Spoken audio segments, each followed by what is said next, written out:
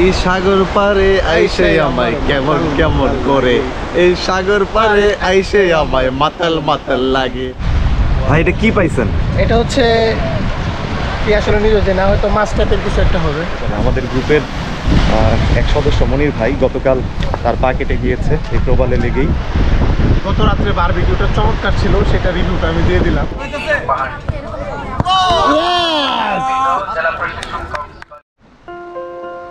প্রবাল দ্বীপ সেন্ট মার্টিনে কাটানো আমার 2 রাত 3 দিনের ভ্রমণ গল্পের দ্বিতীয় পর্বে সবাইকে স্বাগতম। আকাশের নীল আর সমুদ্রের নীল যেখানে মিলেমিশে একাকার, তীরে বাঁধা নৌকা, নান্দনিক নারিকেল গাছের সারি আর ঢেউয়ের ছন্দে মৃদু পবনের কোমল স্পর্শ, যা সেন্ট মার্টিনকে করেছে বাংলাদেশের অন্যান্য পর্যটন স্পট থেকে আলাদা। যারা আমার সেন্ট মার্টিন সিরিজের প্রথম পর্ব দেখেননি তাদের জন্য উপরের আই বাটনে আর এই ভিডিওর ডেসক্রিপশন বক্সে লিংক দেওয়া থাকলো। তো চলুন আর কথা না বাড়িয়ে ভিডিও শুরু করি।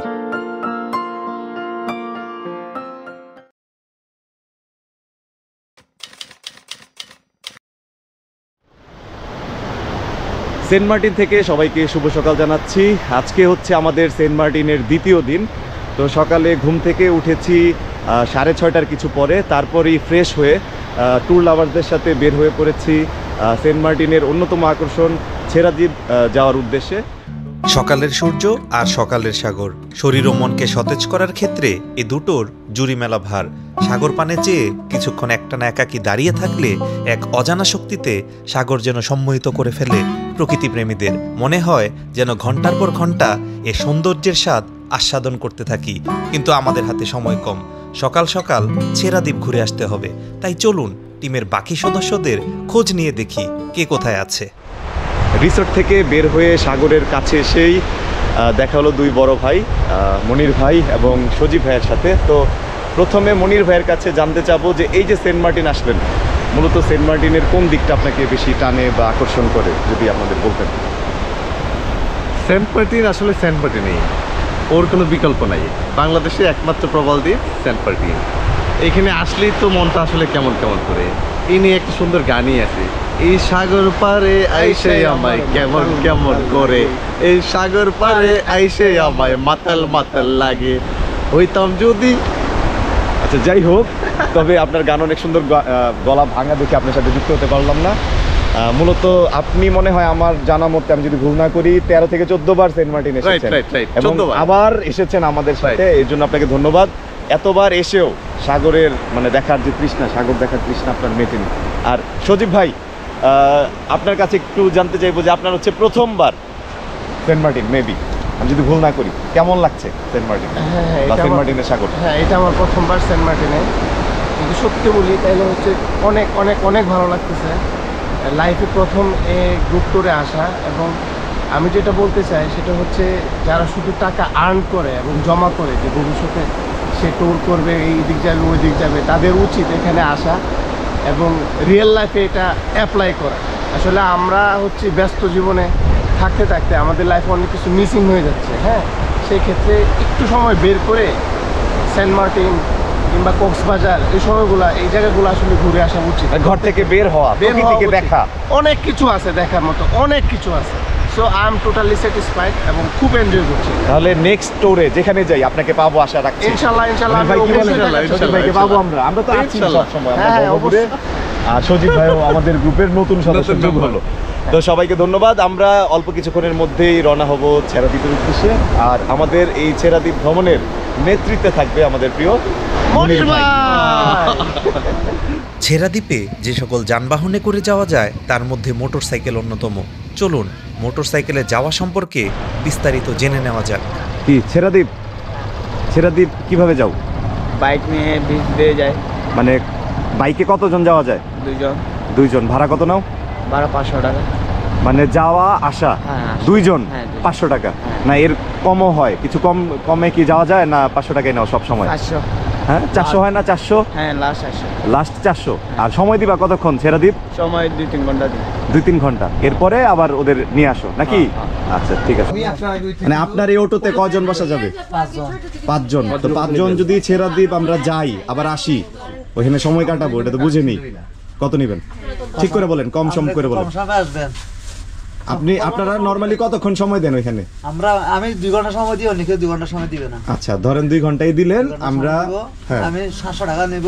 আচ্ছা ওই জায়গায় থাকা যাবে। এরপর যদি কোনো কিছু বলার থাকে 700-র পরে যদি আরো কমানোর থাকে সেটা বলতে পারেন, তাহলে আমাদের জন্য সুবিধা হয় ডিসিশন নিতে। লাস্ট 600 টাকা পারবেন ভাই আপনারা। এর নিচে পারবেন না? 500 পারবেন না? হ্যাঁ দেখেন আমরা কিন্তু অনেকে আছি, আমরা না 500 টাকা পারবেন। 3 টাকারই লাগবে আমাদের। তো ভাই আমরা ছেড়াদ্বীপ যাইতে যাইতেছি, আপনার এই ভ্যানে কতজন যাওয়া যায় সর্বোচ্চ? এক্সাক্ট সংখ্যাটা বলবেন, সঠিক সংখ্যাটা। 6 থেকে 7 জন যাওয়া যাবে। আমার তো মনে হয় 5 জনের বেশি যাওয়া যাবে না। আমরা কিন্তু এই যে সবাই না না স্বাস্থ্য মোটামুটি খারাপ না মাশাআল্লাহ। স্বাস্থ্য ঠিক মোটামুটি খারাপ না হলেও 6-7 জন যাওয়া যায়। আচ্ছা তাহলে কত নিবেন? ওইখানে যাবো আমরা, আসবো এবং তো সময় কাটাবো, ছবি টবি তুলবো, ভিডিও হবে, একটা সময় লাগবে। তো কত দিতে হবে আপনাকে? স্থানীয় সেন্ট মার্টিনের দক্ষিণ পাড়ার একজন বাসিন্দা, ওখানে আসা যাওয়া 200 টাকা নেই। আচ্ছা বুঝছেন, আপনাদের থেকে তদ্রুপ আমরা সেই লোকাল ভাড়াগুলো মানে আমরা তো রিজার্ভ যাবো। আপনারা যদি 7 জন যান, আমরা 7 জন না, আমরা 5 জন হয়তো বসতে পারবো এখানে। 5 জন বা 6 জন সর্বোচ্চ। 6 জন গেলে আপনাদের হয়তো একজনের টাকা নেওয়া হবে না, 1000 টাকা দিতে হবে আসা যাওয়া। 1000 টাকা দিতে হবে। যে কতক্ষণ থাকেন ঘুরে ফিরে আবার নিয়ে আসবো এখানে 1000 টাকা লাগবে। অবশেষে অটো রিকশায় করে আমরা যাচ্ছি ছেড়াদ্বীপের উদ্দেশ্যে। ভাই তোমার নাম বলো, তোমার নাম কি? হেলাল উদ্দিন।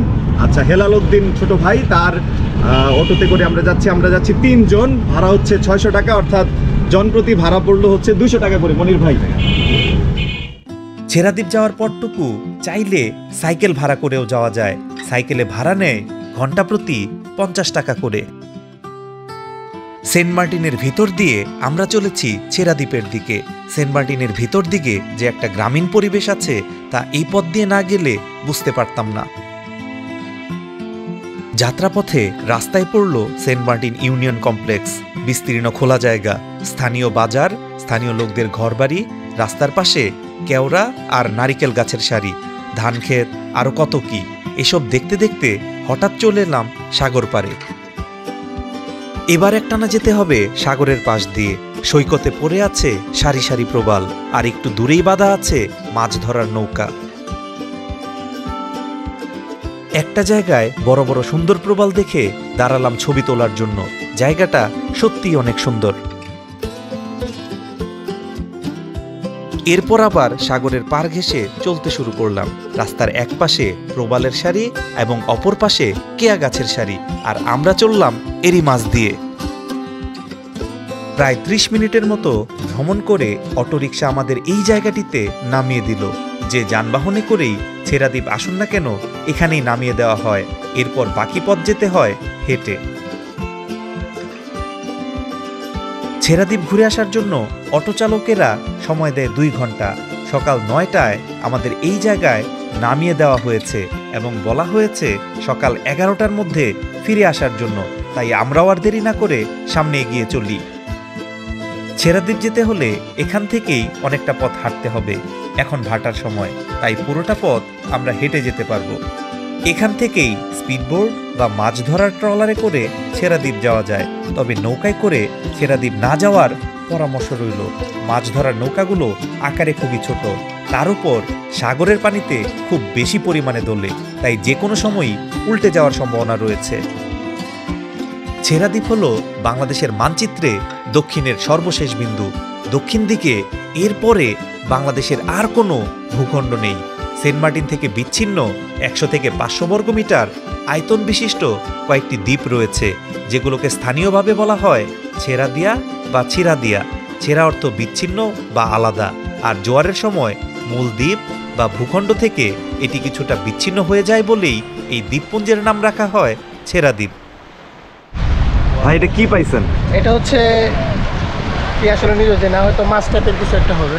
আচ্ছা এটা কি জীবিত না মারা গেছে মনে হয়? না না না, জীবিত, অবশ্যই জীবিত। ভাই এটা কি আপনি নাড়াচাড়া করে দেখাইতেছেন যেটা জীবিত না? জীবিত, এই যে লেজ লারে না, তোমরা লারাও, এই যে মৃত। আমরা এখন যে পথ দিয়ে সামনের দিকে এগোচ্ছি এটাই হলো ছেড়াদ্বীপ যাওয়ার রাস্তা। এই পথ জোয়ারের সময় সম্পূর্ণ পানিতে ডুবে থাকে। সামনের দূরে যে গাছগুলো দেখতে পাচ্ছেন, স্থানীয়রা এটিকে বলে নিঝুম দ্বীপ। আর নিঝুম দ্বীপের পরে দূরে ওই যে অংশটা দেখা যাচ্ছে, ওইটার নাম ছেড়াদ্বীপ। আর শেষের প্রবালে ঘেরা অংশটার নাম স্থানীয়রা রেখেছে প্রবাল দ্বীপ, যদিও প্রবাল দ্বীপ ছেড়াদ্বীপেরই একটি অংশ। ছেড়াদ্বীপ যাওয়ার সবচেয়ে ভালো সময় হলো খুব সকালবেলা আর বিকেলবেলা, কারণ এই দুই সময়ে সমুদ্রে ভাটা চলে আর এই সময়ে পায়ে হেঁটে ছেড়াদ্বীপ ঘুরে আসা যায়। আর দুপুরবেলা জোয়ারের সময় কেউ যদি ছেড়াদ্বীপ ঘুরতে চান তবে স্পিডবোর্ড আর মাছ ধরার ট্রলার ছাড়া যেতে পারবেন না। এই পথ দিয়ে ছেড়াদ্বীপের দিকে যাওয়ার সময় ভাটার সময়ও কিছু কিছু জায়গা অল্প পানিতে ডুবে থাকে আর যাওয়ার পথে পাওয়া যায় নানা আকৃতির পাথর। স্থানীয়রা যে অংশটাকে নিঝুম দ্বীপ বলে ডাকে, আমরা সেটার কাছাকাছি চলে এসেছি। এই জায়গাটাতে অল্প কিছু গাছ রয়েছে আর জায়গাটা একেবারে জনশূন্য নির্জন স্থান। এটাকে নিঝুম দ্বীপ বলার আরেকটা কারণ হলো জোয়ারের সময় এই অংশটা সেন্ট মার্টিন থেকে বিচ্ছিন্ন তো হয়ই, পাশাপাশি ছেড়াদ্বীপ থেকেও বিচ্ছিন্ন হয়ে পড়ে, তখন এখানে আর কেউ আসে না। নিঝুম দ্বীপে অল্প কিছুক্ষণ সময় কাটিয়ে আমরা আরও সামনে অগ্রসর হই। সামনের যে পথটা দেখতে পাচ্ছেন এটা হলো নিঝুম দ্বীপ থেকে ছেড়াদ্বীপ যাওয়ার পথ। জোয়ারের সময় এটা পুরোটাই থাকে জলের নিচে।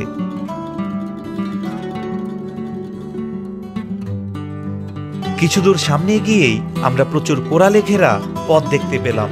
এ পথের সামনে কিছুটা পথ পানিতে ডোবা। এই প্রবালগুলোর উপর দিয়েই হেঁটে এ পথ পাড়ি দিতে হবে। একবার প্রবালগুলোর দিকে চেয়ে দেখুন, কি সূক্ষ্ম আর ধারালো। সামনেরগুলো আবার পানিতে ডুবে আছে, তাই পা ফেলতে হচ্ছে খুব সাবধানে।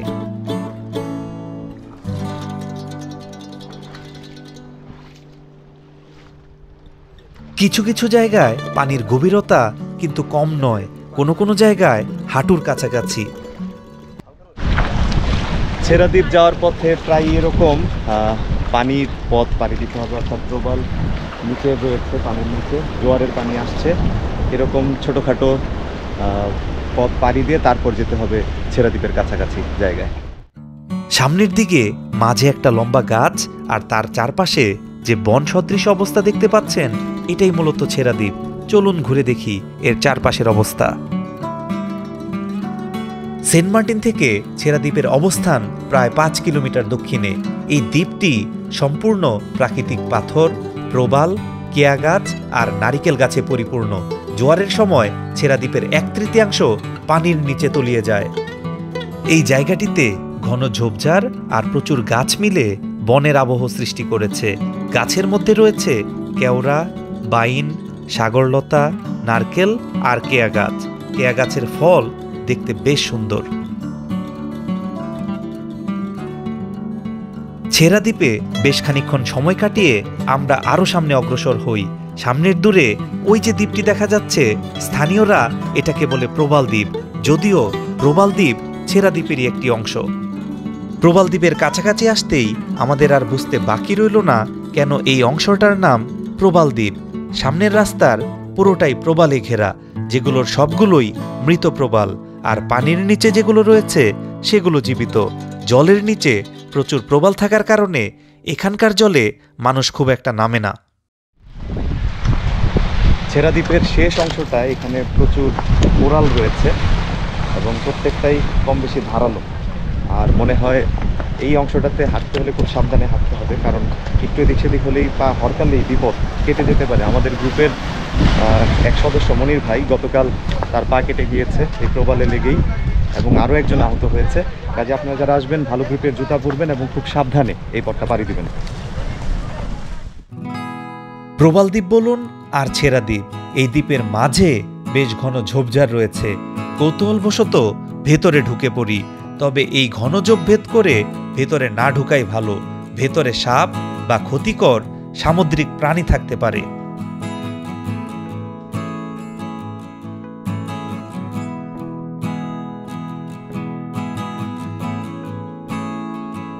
যাই হোক, ঝোপের ভেতর থেকে বের হয়ে পাথর আর প্রবালময় পথ পাড়ি দিয়ে আমরা আরও সামনে এগিয়ে যাই। আমরা এই মুহূর্তে আছি ছেড়াদ্বীপের একবারে শেষ প্রান্তে। তো আমার সাথে আছে ট্যুর লাভার্স অফ কিশোরগঞ্জের অন্যতম 2 অ্যাডমিন মাঝারুল আর ইভান। আমরা মনিরকে খুব মিস করছি। মাঝারুল, তোমার তো সেন্ট মার্টিন প্রথমবার, তুমি আসলে। আমি এর আগে এসেছি, ইভানও এর আগে মনে হয় একবার আসা হয়েছে। আচ্ছা, তাহলে কেমন লাগলো তোমার? অনেক ভালো লাগছে দাদা। আর সেন্ট মার্টিনটাকে তুমি কেমন দেখতেছো? অবশ্যই খুব ভালো লাগছে। বিশেষ করে সাগরের যে নীল জল। জি জি। হ্যাঁ, যদিও আমরা পানিতে নামি নাই আজকে, হয়তো আমাদের নামার প্ল্যান, নামবো। যদি আরেকবার আমরা আসার প্ল্যান করি তাহলে কি আসা যায়? অবশ্যই আসা যায়, এবং বারবার আসতে চাই এই ফ্যামিলি নিয়ে নেক্সট বার, ঠিক আছে? হাঁটতে হাঁটতে আমরা এগিয়ে যাই প্রবাল দ্বীপ বা ছেড়া দ্বীপের একেবারে শেষ প্রান্তে।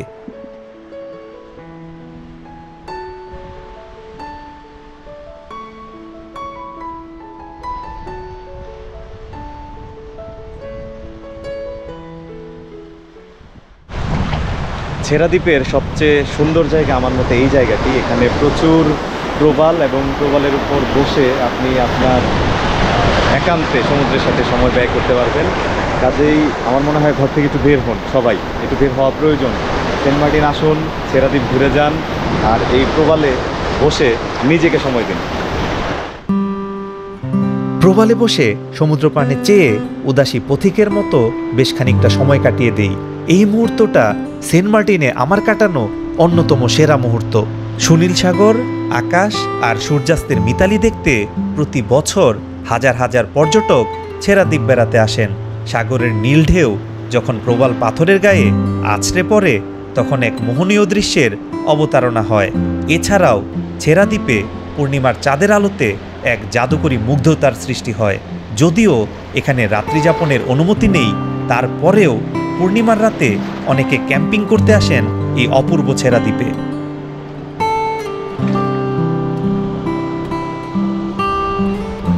সবচেয়ে বেশি সময় ছেড়া দ্বীপের শেষ অংশ অর্থাৎ প্রবাল দ্বীপে কাটিয়ে আমরা যে অটোরিকশা এসেছিলাম তাতে করেই হোটেলে ফিরে যাই। হোটেলে ফেরার পথে বাজারের একটা রেস্টুরেন্ট থেকে সকালের খাবারের জন্য ডিম খিচুড়ি নিয়ে যাই। দীর্ঘ সময় ছেড়া দ্বীপে ঘোরাঘুরি করার কারণে সবাই খুব ক্ষুধার্ত থাকায় ডিম খিচুড়িটা খেতে দারুণ লাগে। প্রতি প্যাকেট ডিম খিচুড়ি নেয় 100 টাকা করে। দেরি করে সকালের খাবার খাওয়ার পর আমরা যাই সমুদ্র স্নান করতে। সমুদ্রের যে অংশটাতে প্রবাল কম রয়েছে, দল বেঁধে আমরা সেদিকে এগিয়ে যাই। অনেকটা পথ পূর্ব দিকে হাঁটার পর আমরা প্রবালমুক্ত সৈকতে এসে পানিতে নেমে পড়ি। এদিকটাতে পানি অনেক কম, তাই আমরা আরো সামনে এগিয়ে যাই। এই পথ দিয়ে অনেক জেলে তাদের সাগর থেকে ধরা মাছগুলো নিয়ে পাড়ের দিকে যাচ্ছে। পানি কম থাকার কারণে আমরা আর সমুদ্রের গভীরে যাইনি, এখান থেকেই হোটেলে ফিরে যাই। ফেরার পথে একটা আচারের দোকানে কিছুক্ষণ দাম দর করি। আপনার হাতের গুলা কত বললো? 6 টাকা পিস বলছে। 6 টাকা পিস? অনেক বেশি, অনেক বেশি। না, 3 টাকা পিস করে কিনতাম। এটা কোনো সবকিছু একসাথে অনেকগুলা থাকে এরকম নাই? আসলে একসাথে অনেকগুলো আমরা নিজেরা প্যাকেট করি, কিন্তু অরিজিনাল প্যাকেট নিতে হলে 5 টাকা প্যাকেট নিতে হবে। ও আচ্ছা আচ্ছা। আর এই যেগুলো কি ওর হাতে যে চকলেট, ওটসের চকলেট কত করে?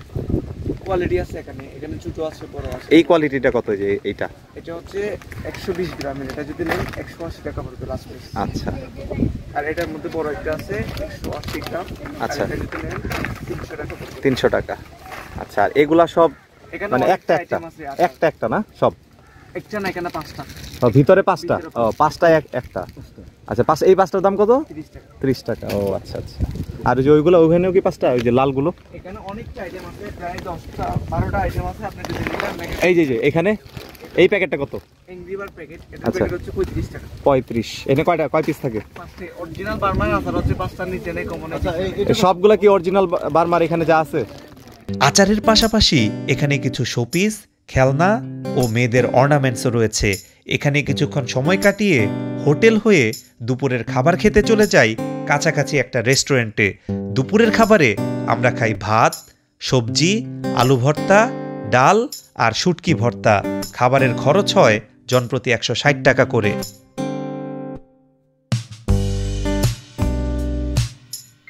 খাবার খেয়ে আমরা বিচে ফিরে আসি আর উপভোগ করি ঘুড়ি উড়ানো, স্থানীয় ছেলেদের ক্রিকেট খেলা আর বিকেলের শান্ত সাগর।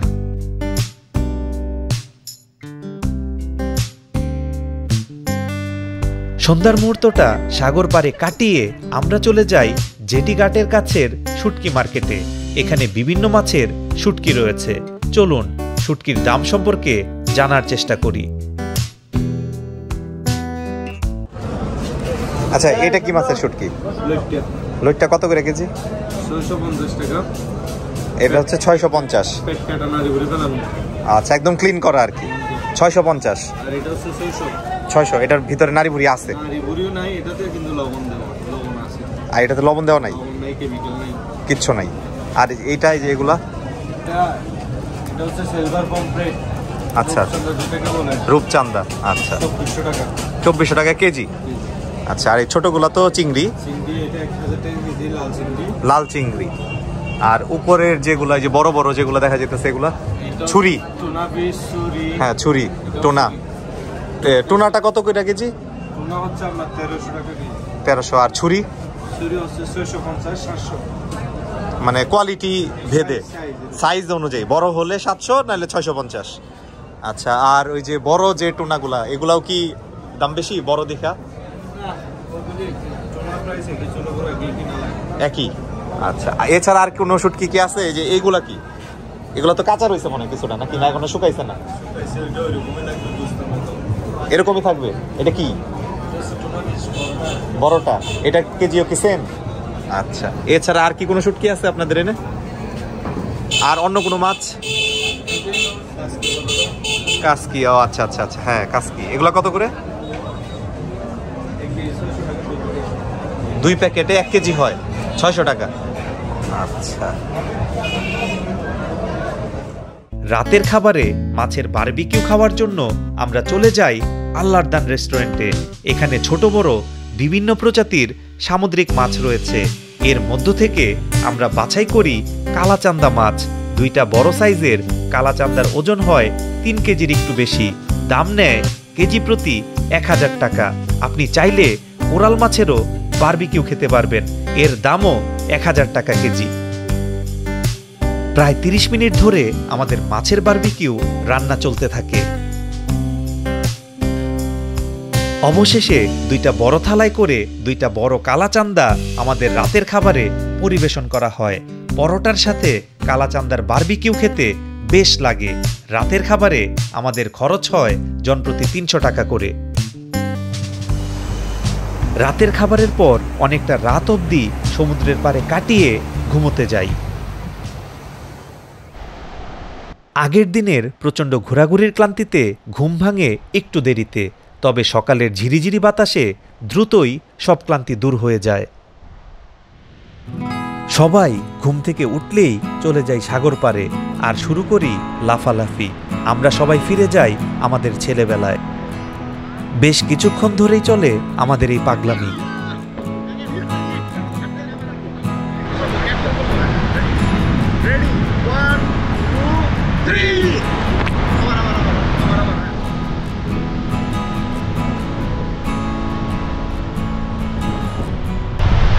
হাই গাইস, কি অবস্থা? সেন্ট মার্টিন কেমন লাগতেছে? এই 3 দিন আমাদের সময় যে কাটলো, কেমন লাগলো আপনার কাছে? আসলে সেন্ট মার্টিন 3 দিন কিভাবে যে চলে গেল বলতেই পারতেছি না। এটা আসলে সেন্ট মার্টিনের জন্য আসলে 3 দিন সময়টা হয় নাই। ন্যূনতম 1 সপ্তাহ সময় নিয়ে আসলে তাহলে সব কিছু মন মতো প্রাণ মতো করতে পারতাম। কেমন লাগলো ওভারঅল এই জার্নিটা আমাদের? সত্যি কথা যদি বলি, খুবই ভালো লাগছে। আসলে এতটা এনজয়মেন্ট বুঝতে পারি নাই। হ্যাঁ, বিশেষ করে হচ্ছে যে গত রাত্রে বারবিকিউটা চমৎকার ছিল, সেটা রিভিউটা আমি দিয়ে দিলাম, অনেক ভালো হয়েছে। আর আজকে দুপুরবেলায় যে আমরা ছবি তুললাম এখানে, অসাম হয়েছে। হ্যাঁ, আমার মনে হয় যে প্রত্যেকেরই আসলে কিছু সময় বের করা উচিত নিজের জন্য।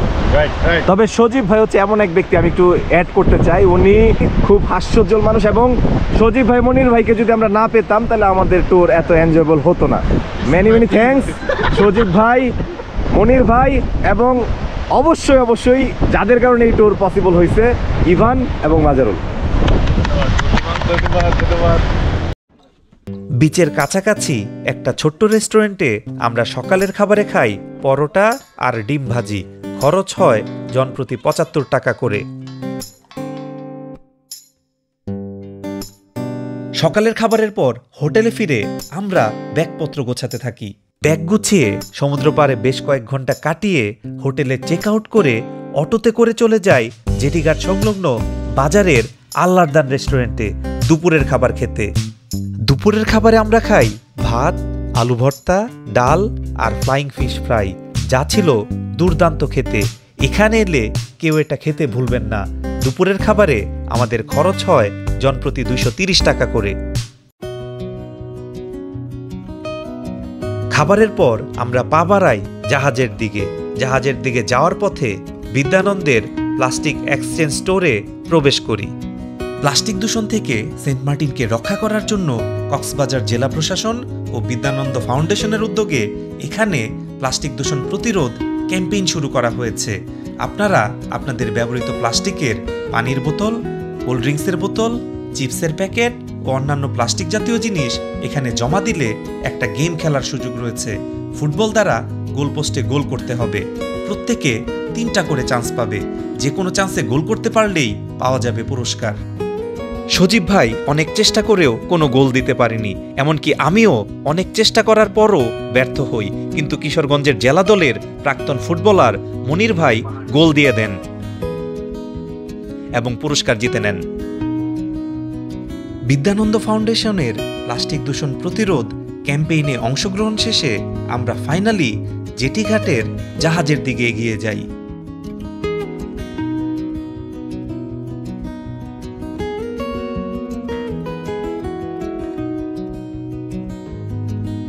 অন্যান্য ছোট জাহাজগুলো বিকাল 3টায় ছেড়ে গেলেও এই সময়টাতে সাগরে পানি কম থাকার কারণে আমাদের 12 আউলিয়া জাহাজ ছাড়ে বিকাল 5টার পর, এবং আমরাও ফাইনালি সেন্ট মার্টিনকে বিদায় জানাই আর রওনা হই বাড়ির উদ্দেশ্যে। সো ভিউয়ার্স, আমার 2 রাত 3 দিনের সেন্ট মার্টিন ভ্রমণ এই পর্যন্তই। কেমন লাগলো আমার এই ভ্রমণ তা কমেন্টে জানান। আমার এই জার্নি আপনার যদি একটু হলেও ভালো লেগে থাকে তবে লাইক বাটনে একটা প্রেস করে দেবেন। দেখা হবে নতুন কোনো ভ্রমণে। সেই পর্যন্ত সবাই ভালো থাকবেন, সুস্থ থাকবেন। পাশে থাকার জন্য সকলকে অসংখ্য ধন্যবাদ।